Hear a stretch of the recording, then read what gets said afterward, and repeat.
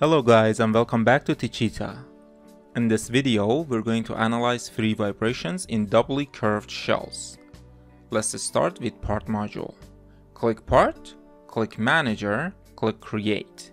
Now we want to model the structure. We have a 3D deformable structure and the shape is shell. For the type, we're going to go with revolution. Click continue and then close. Now let's create a 90-degree arc with radius of 1.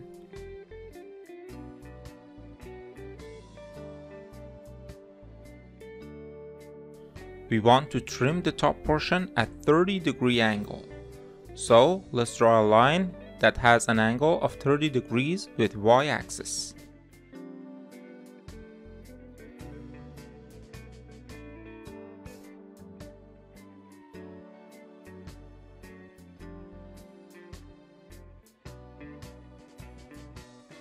Now we want to use auto trim feature to remove the extra lines like so.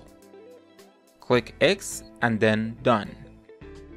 The software is asking us what is the angle that it should revolute this sketch along y-axis. We're going to go with 360 degrees.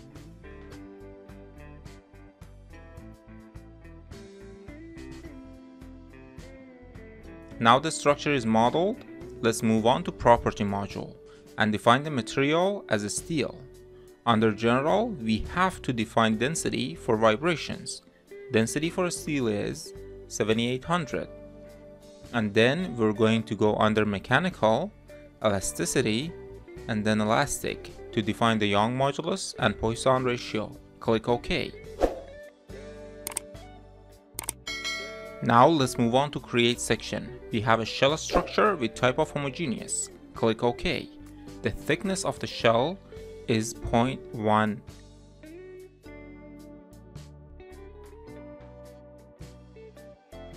Click OK. Now let's assign the material to the structure as always. Click Done. The shell offset definition is middle surface. This means that it will be a layer between the inner and outer layer as the neutral. And the software will solve based on that. Now let's move on to assembly module. Click instance, click create, click OK. Now let's move on to the step module. Click a step, click manager, click create, change procedure type to linear perturbation and select frequency. Click OK. Now let's define the eigenvalues. We will go with 5, click OK and then close. Because we don't have any other structures interacting with this one, we're going to ignore interaction module and move on to the load module. Let's define the boundary condition, click BC, click manager, click create, confirm category as mechanical and type is displacement rotation.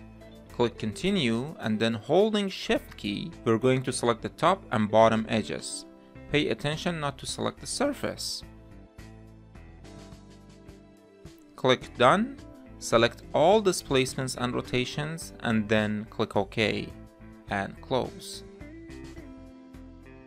Since we are analyzing free vibrations, there are no external forces. This structure is going to have some vibrations due to gravity and that's what we're going to analyze here. Let's move on to mesh module. Click on mesh, click on controls. Let's confirm it is quad dominated and free. Click OK. Now click mesh, element type, select the structure and click done.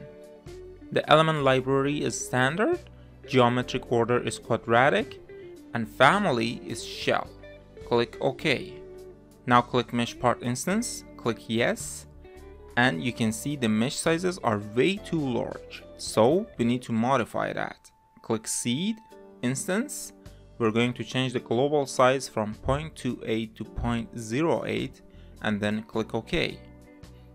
Now it's asking us if you want to delete the previous meshes. We're going to say yes, delete, and now we need to repeat. As you can see, the meshes are proper sizes now. Let's move on to job module. Click create, give it a name.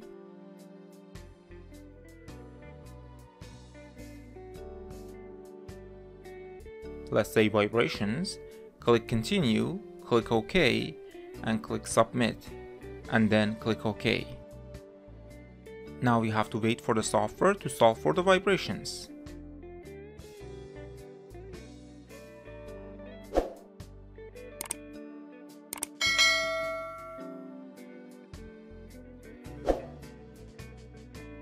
The status is changed to completed, so we're going to move on to results. Under results, we can see for mode 1, the first frequency that this structure is going to vibrate is 997.98 Hz. The value seen here is the eigenvalue, where if we take the square root of this number and divide it by 2 pi, we will get the frequency. You can see the next frequency and there are 5 modes. You can also see an animation on how the structure changes shape under each frequency, like so.